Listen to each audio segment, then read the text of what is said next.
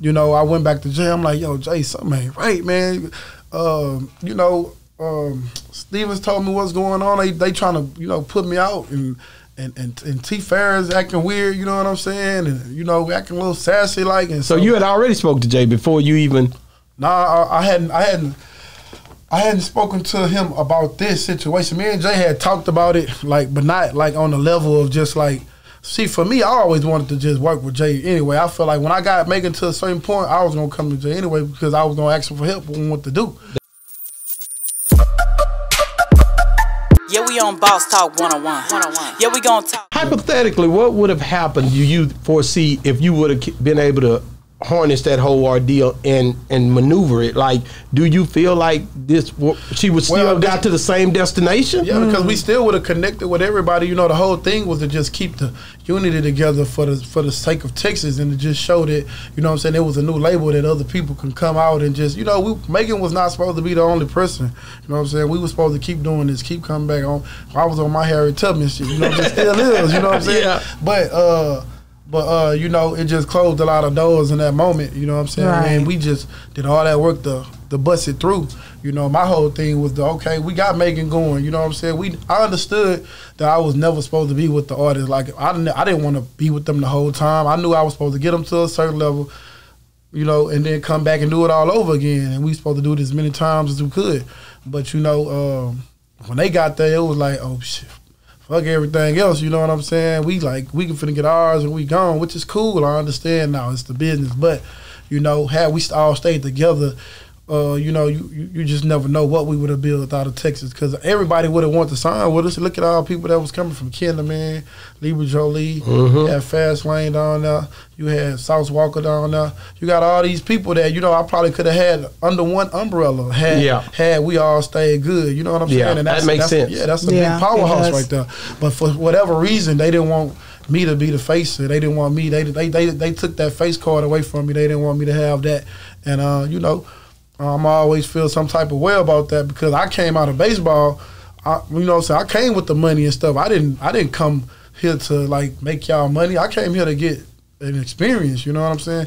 And T. Farris and Megan took that experience away from me, you know what I'm saying? But I'm going to get it back. But for those, you know, little time period, you know, they took the experience away from me, and that's what I came over here to get, you know. Wow. I think you're doing a great job just swinging that bat still. Right. You know what I'm saying? My son just got, you know, my son swinging the bat for me now. Both of them, actually. Exactly. I know that. But I ain't talking about swinging the bat in that way. I'm saying just going at the whole situation, you know. Because you wouldn't learn unless you fall. Right, you have to go through it to learn. Everything was so easy in the beginning, and I didn't have, you know, and I learned the bad stuff real quick, you know. But at the end of the day, I had so much thrown at me in those 4 years that you know, it's definitely taught me a lot, and I think it's gonna help me moving forward as I push 1501 to like another, you know, level.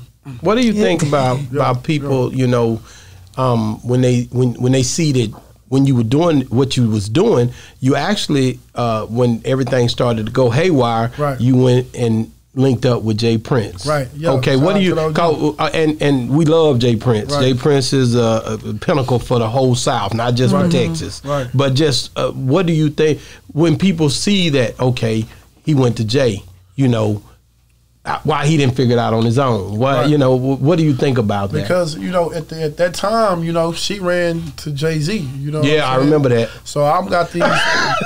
You don't know the music like that, right? I'm like, yo, I don't know who to call. I'm just getting into this. You know what I'm saying? I didn't know no lawyers to call, you know what I'm saying, or nothing like that. So I'm like, hey, I only knew one person to call, you know what I'm saying? And I hit up Jay. And how was that call? Like, how was it when you first linked? You know, did you like, man, hey, man, they over there, they finna leave on me? You know what I'm saying? What happened was where we was at. You know what I'm saying?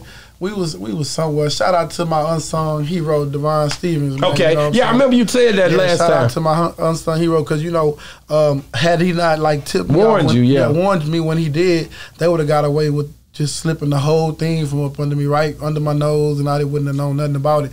But once I got that little warning, and I was getting the little feelings from T. Farris, you know how he, you know, they was doing little stuff, wouldn't tell me times where I had to be certain places, wouldn't have, you know, all the little whole shit they start to do when they trying to back away from you. You could feel it, you know what I'm saying? So, you know, I went back to Jay. I'm like, yo, Jay, something ain't right, man. You know, Stevens told me what's going on. They trying to, you know, put me out, and T Farris acting weird, you know what I'm saying, and you know, acting a little sassy like. And so you had already spoke to Jay before you even?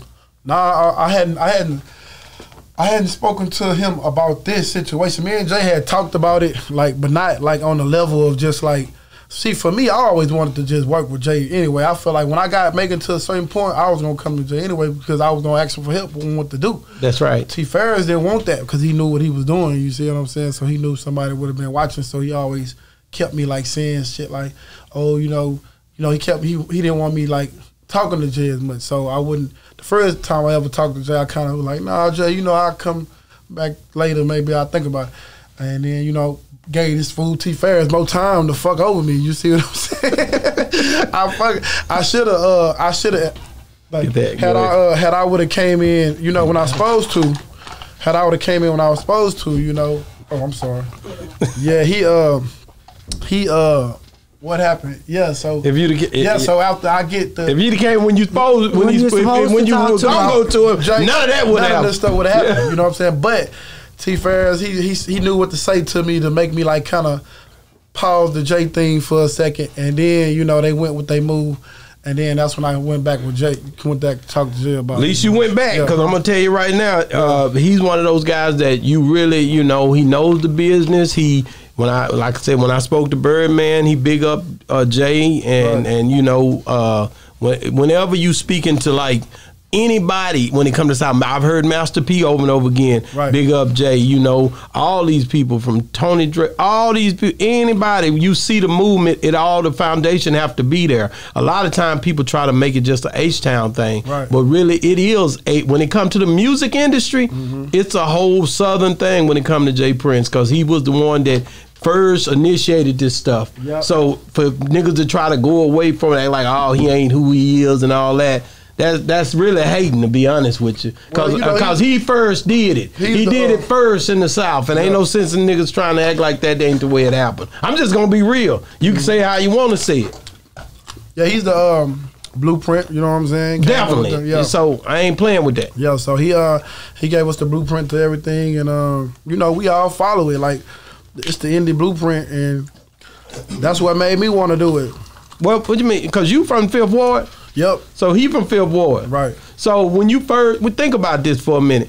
You from Fifth Ward, he from Fifth Ward. Like, when you first heard, what was the song, what was it, when you first heard about the Ghetto Boys? I'm finna go there with you now. Because you for some reason, you ran over here trying to deal with this music stuff. So I ain't never asked you about this. Like, what was your first experience dealing with Jay Prince and the Ghetto Boys? Let me tell you, like, so in Fifth Ward, everybody, we all know, we all used to go to this place called Lockwood Skate Ring. You know what I'm saying? I heard that before. And you know what I'm saying? It was like the soundtrack for Rap A Lot. You know what I'm saying? And you know, just from all that, from Scarface to Willie D to